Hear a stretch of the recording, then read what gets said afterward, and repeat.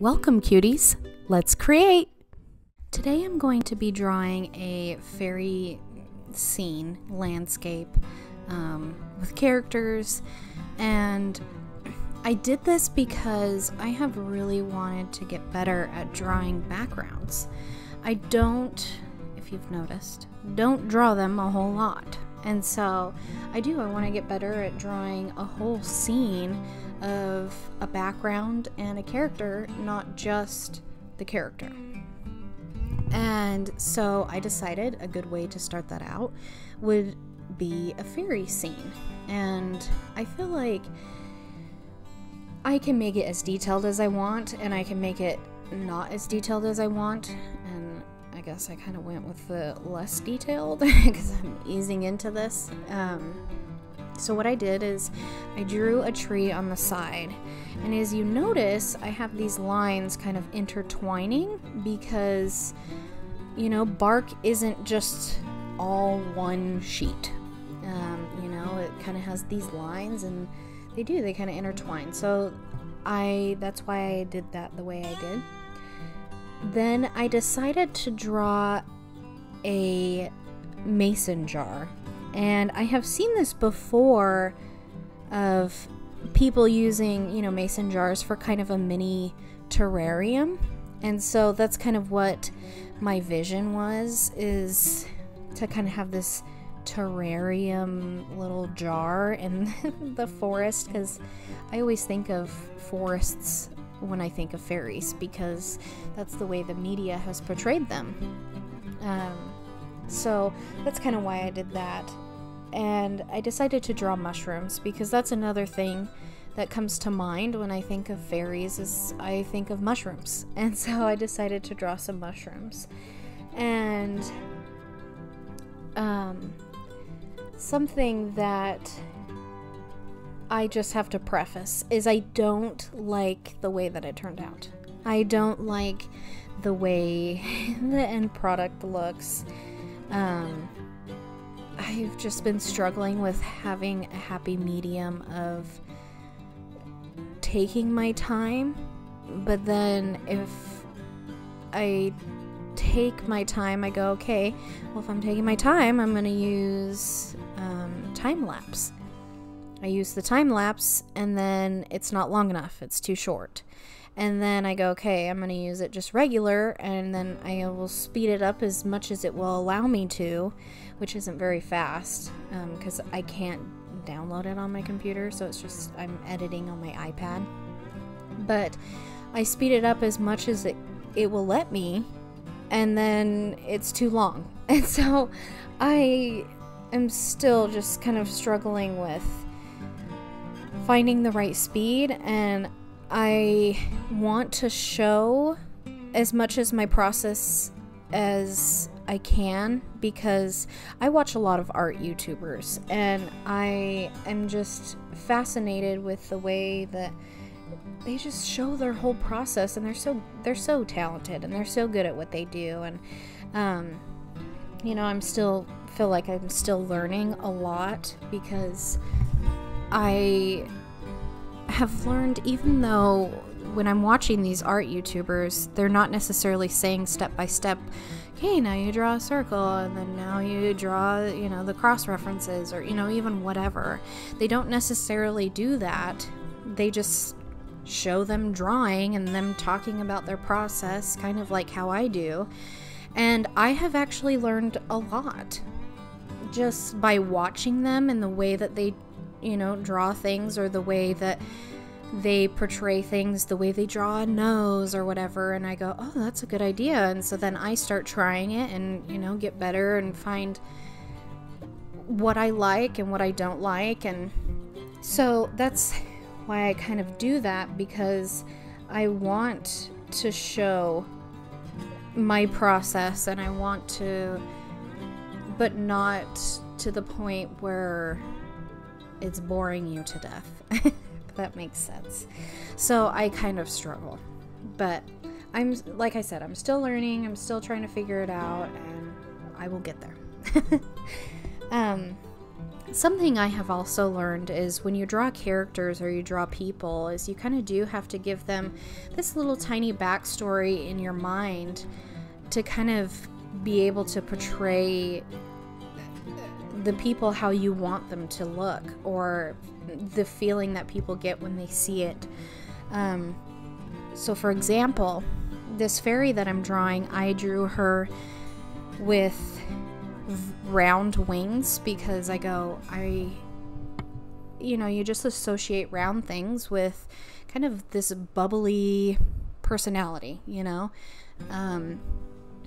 happy, and so that's kind of why I went with rounder wings and a rounder dress as well. I decided to do a mushroom dress because, again, like I said, I picture this fairy being very bubbly and just a nice personality, and so that's kind of why I did it that way. And I also drew her with a mushroom dress because I really like in Tinkerbell how they all have, dresses and outfits using what they have, what resources they have, because, they can't just go out and buy fabric, that they have to use leaves or they use flowers, and I really like that. So I decided to kind of incorporate that with mine as well. Something that, again, with talking about taking my time, is I feel like I went too fast with doing the hands, because the hands do not turn out very well in this this drawing, but that's okay. So another thing that you'll have to excuse, and I've noticed this because while editing, I have noticed that I drew the butterfly in proportion to the fairies if they were the same size as people. And looking back as I was editing, going, that's actually a really small butterfly. Because that would be a speck. That would be so small compared to the real world. That's like, I don't know, especially compared to the mushrooms, that sometimes they can be the size of really big mushrooms. So I should have done the butterfly a little bigger, but that's okay. It turns out cute, and we're just gonna ignore the fact that it's not proportioned into scale. If you notice the circles that I kind of have around the page, as I kind of pictured these like glowing fuzzies, I guess you could say. I don't really know how to describe it, because I kind of pictured and I wanted to envision this scene as being kind of dark in the forest and not during the daytime, so that way, these little glowing things would be glowing. But again, I don't like the way that it turns out because I don't like the background color I chose. But we learn the best from our failures and our mistakes, so I definitely learned. And again, like I said, this is just me kind of trying out how, having a whole scene and having people and a background, so it's kind of a work in progress. And I decided to draw these two characters. I started off with my favorite skin tone, and then I decided, I'm gonna do something different on the other fairy, and decided to give her a darker skin tone. It's not something I do very often, and I'm not sure why. Because all people are beautiful, and so it's something I need to work on of doing more of.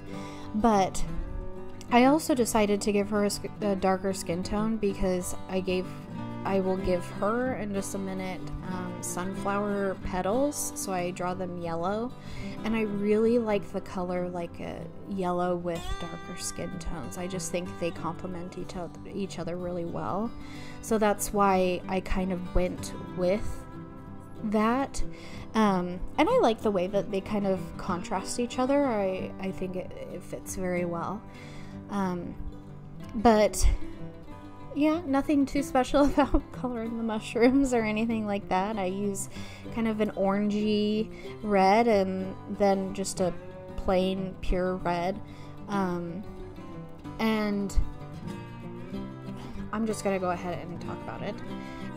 With the background, what I do, since I did want it to be kind of dark, is I do a really dark blue, and then I was like, oh, I'll make it kind of like a purpley mist, and it just doesn't fit well together. It's like too dark, and then the people are like too bright, so I should have like darkened their tones even more than they already are, because I feel like what's really pleasing to people when they look at something is they kind of like these lighter muted tones. Like, if you actually think about it, what draws people is, you know, not these bright super colorful, you know, that these are kind of darker colors, because for example their wings, I wish I had a lighter blue, because I want them to be see-through, but I want them to kind of have this bluish tint, and this is the lightest blue that I have.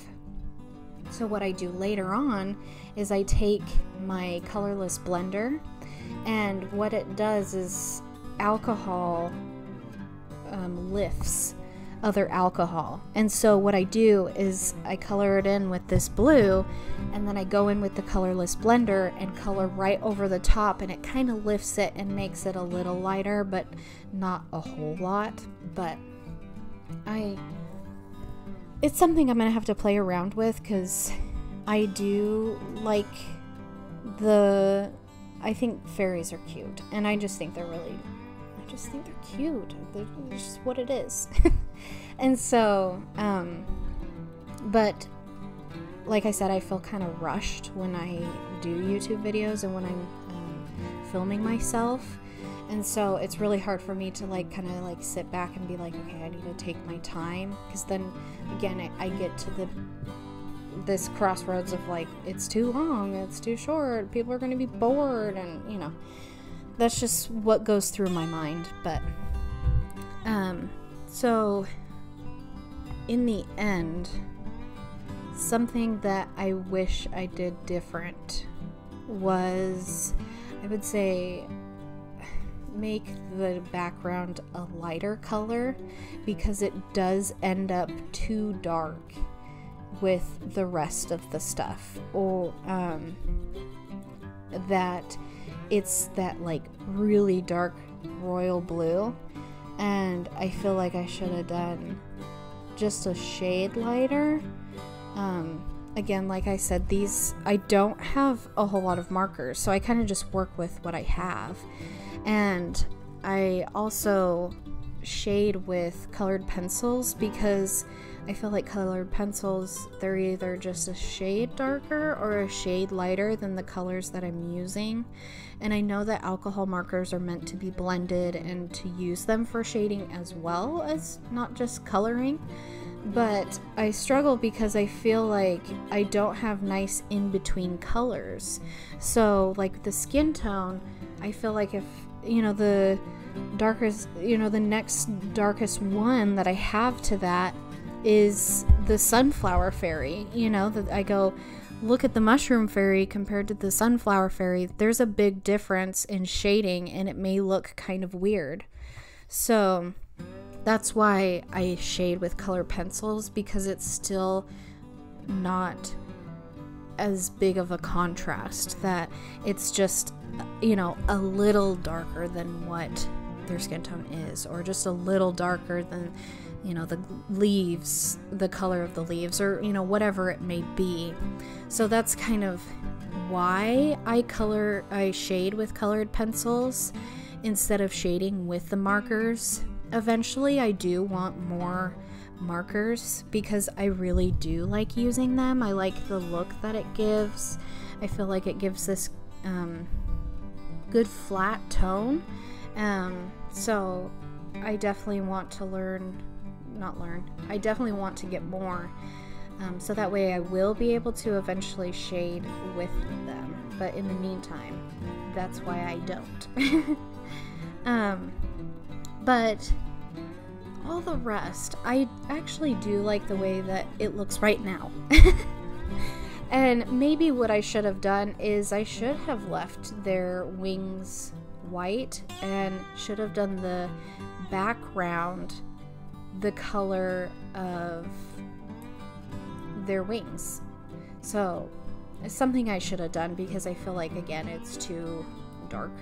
But I wanted, it's just a struggle, and I feel like I could have captured what I was going for on digital art, because you have the whole spectrum of the rainbow of different hues and different saturations and tones and, you know, stuff like that. So what I do is the little dots, the glowing dots, is I go in with a gel pen and I kind of, you know, just draw the dot and kind of circle it, and so kind of has that glowy look, and then I kind of just smear it with my finger to kind of mute it down, and then I go in and I go over the circle in the middle so that way it's vibrant, so it kind of gives that look, but again, it didn't come across very well.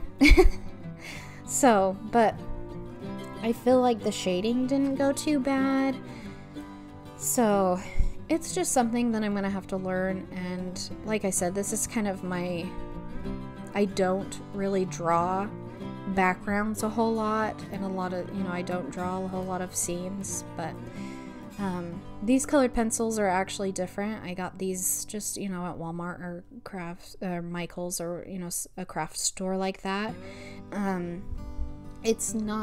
It's like a step up from just Crayola colored pencils, because these they're very pigmented, which is really nice, but they're not as expensive as Prismacolor pencils.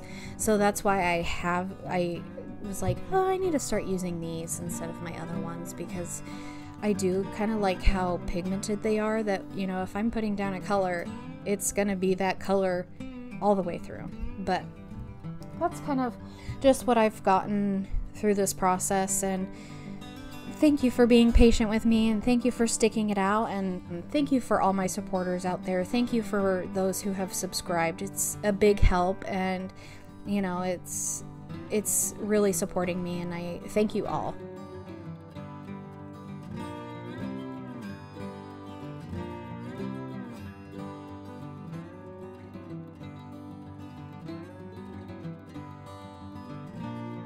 Thanks for watching. Don't forget to subscribe, ring the bell for notifications, leave a like and a comment. Until next time, keep creating.